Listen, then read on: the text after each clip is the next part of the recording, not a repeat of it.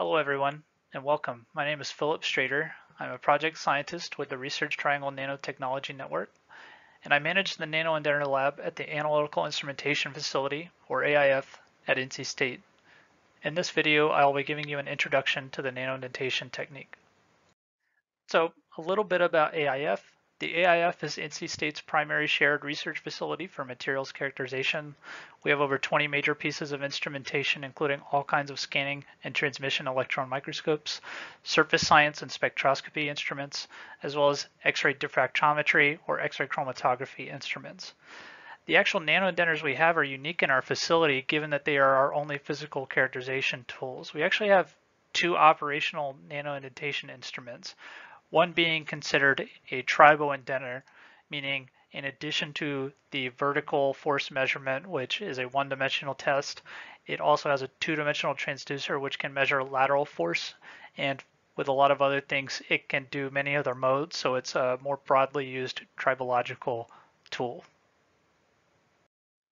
So in today's presentation, I'll first introduce the nanoindentation method and some specifics regarding our system. After that, I'll go over how things like elastic modulus and hardness can be determined through nanoindentation, as well as going into the theory and contact mechanics models that are used to do so. And I'll wrap up by pointing out some factors to consider in nanoindentation experiments, as well as some variations from ideality and other mechanical measurements that you might be able to do. So to give you some context about how I've approached giving this presentation, as a lab manager for the nanoindenter, I find most often that newer prospective users tend to underthink their approach to nanoindentation. It seems pretty simple. Poke this material and tell me the hardness and modulus. It reminds me of these commercials that you can see from Rocket Mortgage, which they claim to have greatly simplified the process for getting a mortgage, and their catchphrase is push button, get mortgage. So I'm always reminded of that. I imagine people saying push button, get data when they step up to the instrument. So can you really just push a button and get data?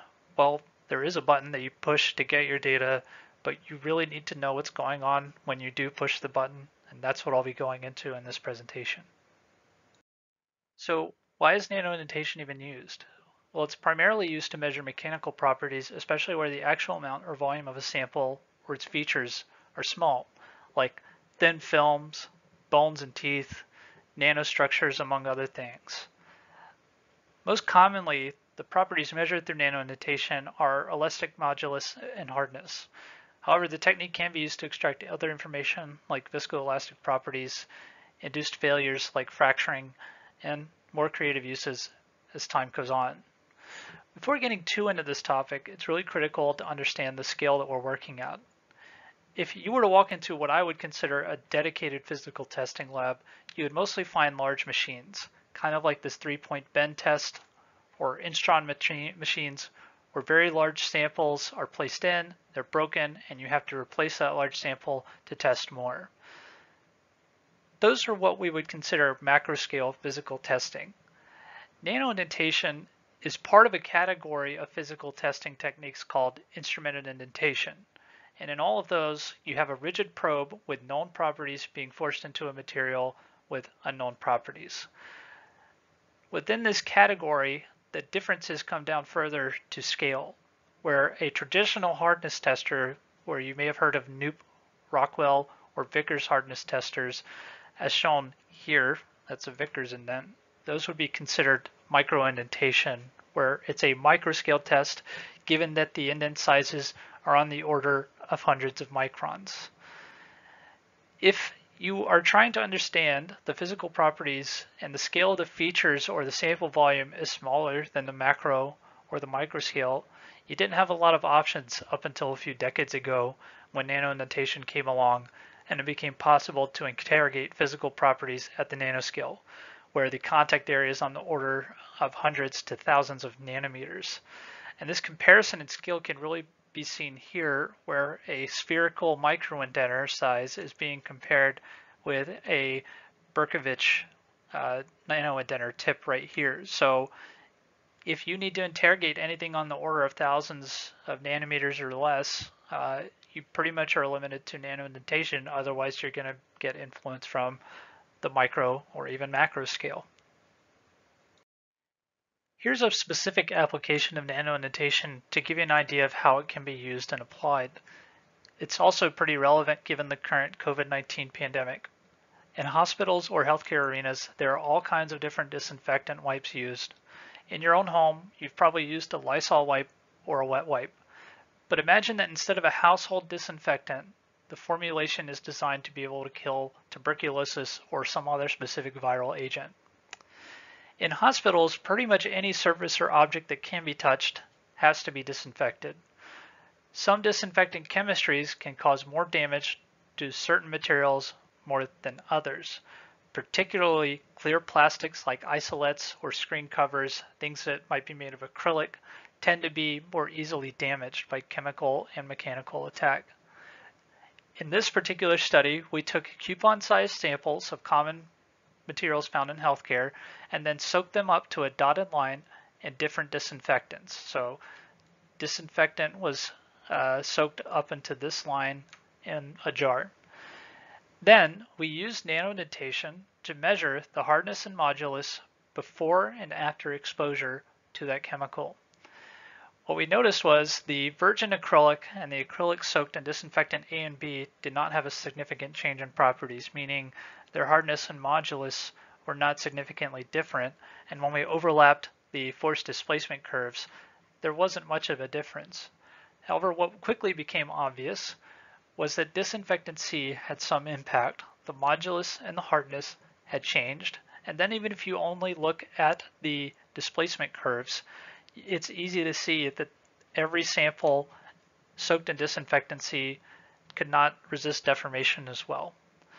So nanoindentation is advantageous in a study like this for a few reasons, but mainly, first, the study was limited to small size samples. The samples couldn't fit in a standard instron tensile tester where you can only put one sample in and it would be destroyed. Nanoindentation is able to get many tests off of one sample and it helps you get good statistics. Secondly, nanoindentation is highly surface sensitive, meaning this change could be mostly limited to the surface of the material and not a bulk change. So with a study like this, disinfectant chemistries can be tailored so that they do not damage certain materials or objects, or perhaps a warning can be placed on the label to discourage its use on certain materials.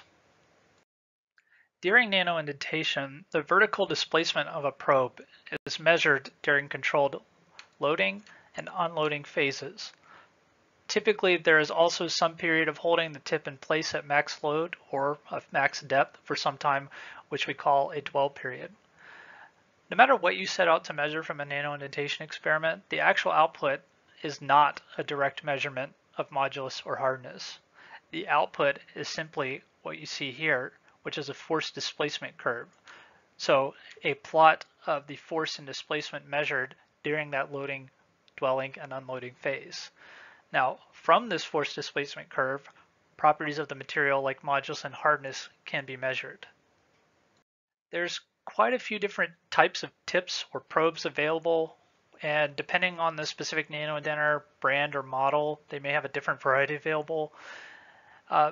These tips are commonly made of diamond, and the cost for each tip is on the order of thousands of dollars. For this reason, tips should be taken care of so they can be used for a long time. This particular slide shows specifics of tips available in AIF and their usual applications. The most commonly used is what's called a Berkovich tip, which has a three-sided pyramidal geometry. This geometry is easy to form into a single sharp point, and it's usually a good multi-purpose tip and can be used on almost any sample. A cube corner tip is similar to the Berkovich given that it is a three-sided pyramid, but instead it's formed with perpendicular faces like the corner of a cube. And basically it's the Berkovich tip with just a higher aspect ratio, which can cause more deformation at less load, and it has higher resolution to be able to interrogate very small features due to that.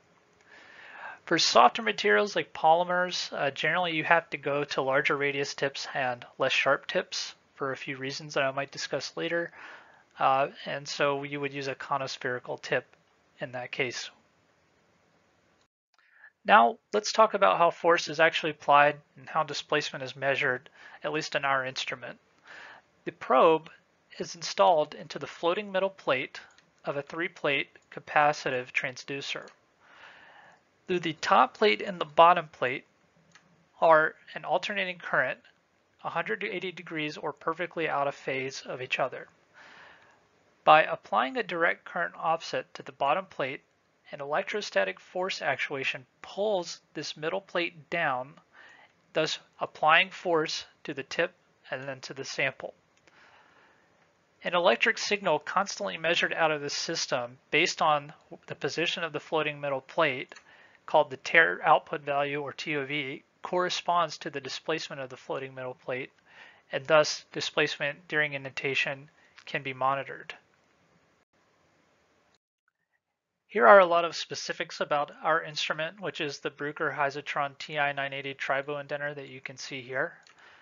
The maximum limits of force and displacement for the standard transducer for nanoindentation, meaning the vertical test, is up to 10 millinewtons with a maximum displacement of 5 microns. We also have a 2-dimensional transducer on this system which can do scratch testing with the maximum lateral force being around 2 millinewtons, the maximum indentation depth during the scratch being around 500 nanometers, and then the maximum lateral displacement, or rather the longest scratch possible, is about 15 microns. On each transducer, the probe can also function as a contact mode scan probe microscope, or SPM. There are piezo actuators which can scan the probe at a low force, around 2 micronewtons, along the surface in an area, rastering, and measuring the displacement of the probe constantly. From that, it can give you a spatial representation and 3-dimensional values, so basically you get a topographical map of the area that was scanned. This SPM method is important for many users as it can help get an approximate value of roughness before indenting. It can also aid in selecting very specific areas for testing, and it can also help by imaging the residual indent to confirm or even quantify its quality. The system is also equipped with a pretty good optical microscope, which is mostly used to navigate the sample and select large areas, like you can see here. And in this case, you can see the indents. Now, it's not common that indents can be seen optically as seen here, but for very soft materials, the indents can be visible, like for polycarbonate.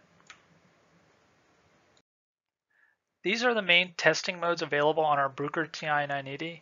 Quasi-static nanoindentation is what most people refer to as just nanoindentation. We can also oscillate the probe during nanoindentation for dynamic mechanical analyses, which they call nano-DMA. There's another mode called accelerated property mapping, which is basically a rapid-fire nanoindentation experiment. While quasi-static nanoindentation is generally on timescales of many seconds up to minutes, the XPM mode does hundreds of indents in a matter of seconds over a large area, which yields a lot of data over a pretty large area. And this data can be used to kind of make a heat map of relative modulus and hardness values in an area, like you can see here. So you can tell it to set up hundreds of indents in a 60 micron square area, and then assign a color map based on low hardness to high hardness. So in this case, the yellow and orange colors would be lower modulus, and then lower hardness, and then blue would be higher hardness. So you can get an idea of spatially how your physical properties are dependent. I've already mentioned the SPM function, but I do want to point out that the SPM mode can also be used as what's called a nanoware testing mode, where the probe is forced into the material to a higher set point force and then rastered in an area for a set number of passes that you can program. So you can set up different areas to wear for different forces and passes, and then use the same SPM function to then remeasure the surface and then see what the effect of wear on the sample is. There is also a nano scratch mode on the 2D transducer, as I've mentioned, which can be used to determine properties like coefficient of friction or adhesion property of a film to a substrate if you can induce failures like delamination. For this video, I will only be going over the quasi-static nanoindentation mode. With that said, Please don't hesitate to contact me directly if you have any questions or interest in these other testing modes. If you're not familiar with physical testing, it's important to recall the different types of deformation, specifically how it relates to measuring force as a function of displacement. Elastic deformation occurs when the displacement of a material is totally recovered after force is applied, meaning the loading curve and the unloading curve would essentially perfectly overlap, like here. If the material remains permanently deformed after a load is applied, it's called plastic deformation, meaning you would have a loading phase and then a straight down drop for the unloading phase. In nanoindentation, we're hoping to cause something in the middle of the two called either an elastoplastic or inelastic deformation, where there is both permanent and recoverable deformation. Two researchers, Oliver and Farr, applied knowledge of contact mechanics and applied it to nanoindentation to be able to calculate properties like modulus and hardness in nanoindentation from its unloading curve. There are some nanoindentation techniques that will measure hardness or modulus from the loading curve, but for this specific system and the things that I'm talking about in this presentation, we're talking about the Oliver-Farr method. Before I go into how modulus and hardness can be calculated from an unloading curve, I need to introduce some very important terms. Let's consider one side or profile of a Berkovich indenter tip approaching a flat surface, indenting it, and then being removed. So instead of thinking of the whole three-sided pyramid, think of just one side of that pyramid, a triangle. The initial surface of this sample before the tip approaches is indicated by this red line here. Once the indenter is forced into the material to a maximum load or depth, the surface displaces as a result. The indenter's profile being shown here as the blue line. The maximum depth that the tip reaches from the initial sample surface is considered the penetration depth, which is abbreviated as H or H max. So that would simply be the initial surface being your zero, and then wherever the tip reaches being your maximum depth. However, the surface of the sample does not necessarily follow the exact profile of the indenter shape, meaning it's not going to perfectly reflect this triangle going in. What you can get at the perimeter of the indent is what's called sink-in. So instead of the material deforming just as a result of the indenter being there, the surface will sink in a bit. So you still have a somewhat flat surface with no shape, but it's sunk down a little bit. We call that sink-in, and it is abbreviated as HS. So we call that the surface displacement at perimeter of contact. What is important in the calculation of modulus and hardness coming up is what's called the contact depth, meaning the actual depth at which there is contact with the indenter tip during the indent. So meaning it's not necessarily the H max, but it's the contact depth that accounts for sink-in with the max depth. So if this contact depth corrected by sink-in is important, how do we do it? Luckily, the Oliver-Farr method does this automatically. Now to recap, the max depth H, or H max, is how much the initial surface was totally displaced by the nanoindenter from its original surface. The contact depth is the vertical displacement over which actual contact is being made between the sample and the tip at the max depth. We can account for sink-in to calculate the contact depth by doing this. So first, we need to calculate the stiffness of the material. Stiffness, S, is simply the slope fit of the unloading curve at max load. Contact depth is then calculated as follows. HC, your contact depth, is equal to the max depth minus the max force times epsilon, which is some geometric constant depending on the indenter shape that you have installed, divided by the stiffness. So knowing the max force, a shape constant for the indenter shape that we're using, the max force, and the stiffness at max force, we can account for sink-in. So now that we know these important terms, we can go over how modulus and hardness is calculated in nanoindentation. To be clear, the modulus measured in nanoindentation is specifically called reduced modulus, abbreviated as ER. The relationship between reduced modulus and a known modulus and Poisson's ratio of an indenter, in our case diamond, and the unknown modulus and unknown Poisson's ratio of a sample is shown via this expression. But in the actual nanoindentation experiment, we can calculate modulus and hardness based on stiffness and contact area at the max force. So reduced modulus would simply be half the square root of pi times the measured stiffness value divided by the square root of the projected contact area. And then the hardness is simply equal to the max force during the experiment divided by the projected area, contact area. This projected contact area, which is plugged into the formula which calculates the modulus and hardness in nanoindentation, is not directly measured anytime you indent a sample. This relationship, called the tip area function, must be determined in advance. And the way you do that is with that tip, you indent into a sample of known modulus, we like fused quartz, and indent to multiple depths to determine the function of contact depth to contact area. So for a conical tip, right, if you indent to a depth of H1, a different amount of area will be in contact then at H2, H3, and so on. So you indent multiple times, and then the contact depth and contact area is plotted. So by calculating the projected area as a function of contact depth to known samples, we can then apply that to unknown samples and determine modulus and hardness. On this slide, I show you what the data analysis software looks like after you've loaded a force displacement curve from a nanoindentation experiment in. So we have our force displacement curve. We have some options for adjusting offsets or changing some other things, but in general, most of this is automatic. This execute fit button is that all-powerful button that I mentioned earlier in the presentation.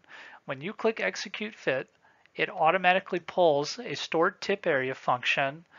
It calculates the maximum force, it detects the unloading curve, measures the slope of it, and then it calculates the projected area after it's calculated the contact depth. And then of course, with all of that information, it gives you the modulus and hardness here at the top. That wraps up all of the background theory I have for this presentation. Now I want to go over some factors that should be considered in nanoindentation, particularly things that are not automatically accounted for by the software or theory, and it's ultimately up to the user to prevent, limit, or account these effects. First and foremost is sample preparation or sample prep. Like almost any analytical techniques, you set yourself up for success and failure by just how you prepare your sample. Generally speaking, you need your sample to be as flat, smooth, and secure as possible for nanoindentation. You can imagine at this scale, vibration can be a huge effect. If you're using the SPM mode, the sample can move around and give you noise and measurement. We need to have the sample as secure as possible. I always recommend supergluing the sample to these little magnetic AFM discs or pucks. To give you an idea of scale, those are about the size of a US quarter. They can be attached then to these little magnet regions on the stage, or it can be placed where you see these suction rings. And those suction rings can also be used for holding down very smooth samples like a glass slide or cleaved sections of a silicon wafer. And in fact, if you have a 4-inch wafer, it could technically be put directly on the stage by suction with this outer ring. If you have flexible or odd-shaped samples like bone or fiber samples, you typically need to embed that in some resin or epoxy and then polish the surface down as shown here. PMMA is a good example and commonly used for fixing bone samples, and then of course you can then super glue that to one of these pucks. Now obviously super gluing the sample down could mean, and most likely means, you will not get the sample back for other testing. Many people have experimented with other resins and using double-sided tape, but you need to be very careful in what you use to adhere the sample, since you could be introducing a spring into your system. Sample roughness is also a critical factor that can affect modulus and hardness values measured in nanoindentation. If you have a very rough sample and aren't indenting deep enough, the projected contact area will not be accurate. Thus, the calculation of modulus and hardness will probably both be wrong. Ideally, you should calculate the roughness and then indent so deep such that the effect of roughness is minimized, meaning the roughness value is less than 5% of the indentation depth. So if you have a 5 nanometer RA roughness, you need to indent at least 100 nanometers to negate the effect of roughness. It is technically possible to account for roughness using analytical models as shown here, but in my opinion, it's always better to minimize roughness up front through polishing or indenting as deep as you can such that it isn't a problem. If your samples are thin films on a substrate, you need to consider the film's thickness. The actual stress fields in a sample are much larger than the measured indentation depth. Even if you're not indenting deep enough to totally blow through the film and reach the substrate, the effects of that substrate can begin to dominate the measured properties of the film. So even though you would indent this deep, that substrate has an influence on that it could impact physical properties of the film up here. As a general rule of thumb, it's best to indent to depths less than 10% of the film thickness, or even less for soft materials. So if you have a 500 nanometer film, indent no more than 100 nanometers so that you can avoid stress fields and substrate effect. To give you an idea, here's some data from a study showing just how dramatic film thickness and substrate effects can impact data. In this study, a half micron thick aluminum film was deposited on 4 different substrates of increasing hardness: an aluminum substrate, glass substrate, a silicon substrate, and then a sapphire substrate. On the left, we have hardness measured as a function of depth, and then on the right graph, we have a Young's modulus measured as a function of depth. Now please note that the indentation axis is normalized for indentation depth as a function of film thickness. So 1:1 would mean half micron indentation depth to half micron film thickness. So these red lines show you where we've gone through the film. So for the aluminum and the glass, on either side you don't see, or you at least see a similar trend in data. And on the hardness, especially for the sapphire, you can start to see the hardness start to creep up as we get closer to the boundary between the thickness or the film and the substrate. This effect is even more dramatic on the Young's modulus when we look at the silicon. Even well before we're close to the boundary of the film and the substrate, we start to see a trend in the modulus data. Just as well, for the sapphire, which is even harder, you see a dramatic trend and effect of that substrate even before you get too deep into the material. So if you have control over your film deposition process, you can avoid this effect by making thicker films just for your nanoindentation samples. Or if you know the general modulus, try to deposit the film on a material with similar physical properties. If you can't change the sample, again, make sure you're making relatively shallow indents and test multiple depths to show you did the due diligence to check for substrate effect. So we've talked about indenting too deep. You also have to consider you may not be indenting deep enough.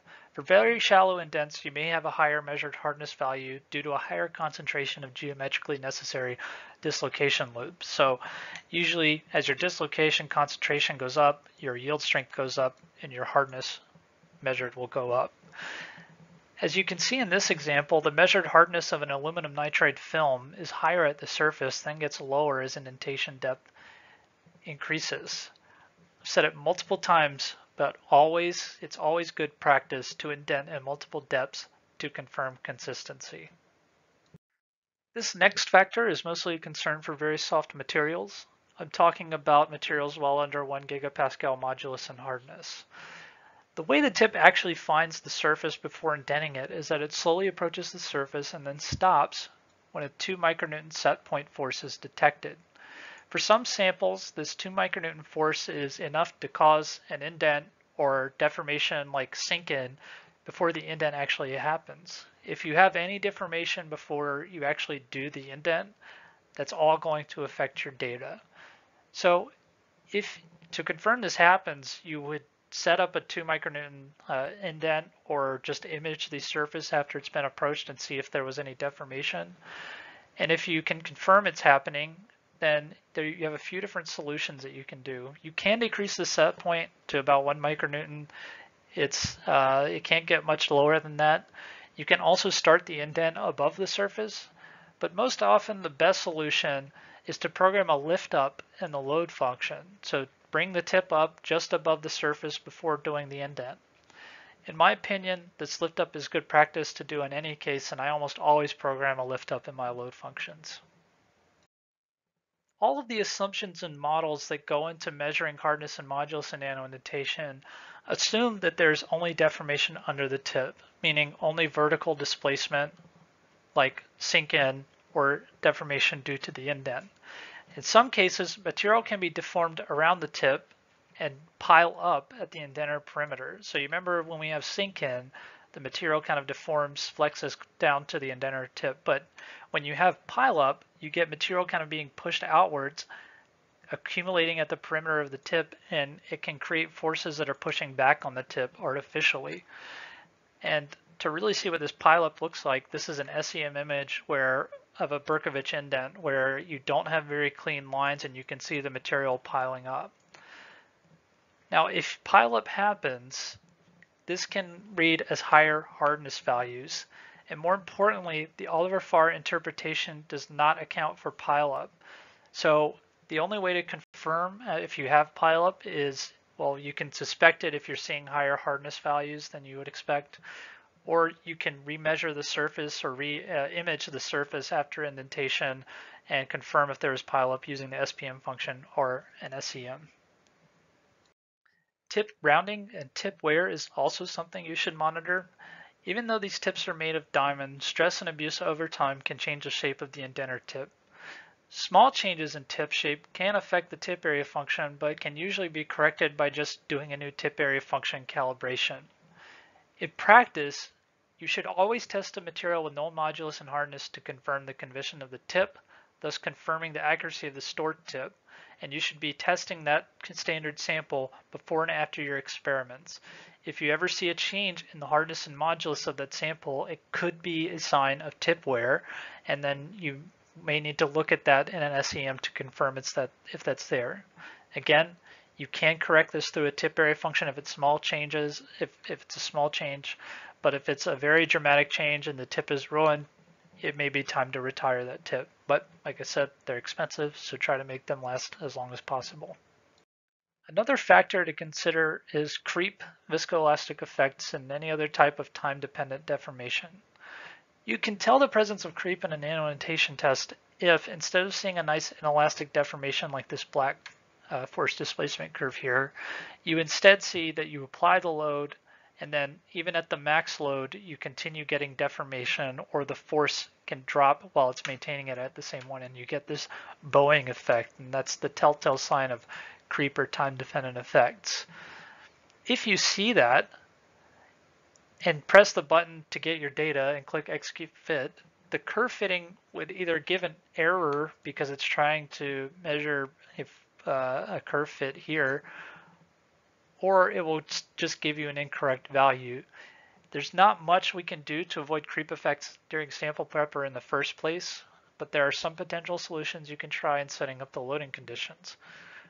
First, you want to try and quantify these behaviors. You can do so by indenting at different rates or monitoring the deformation under constant load, meaning ramp up to a maximum load, hold that max load for a long time, and then see how long it takes for the creep effect to catch up or stop.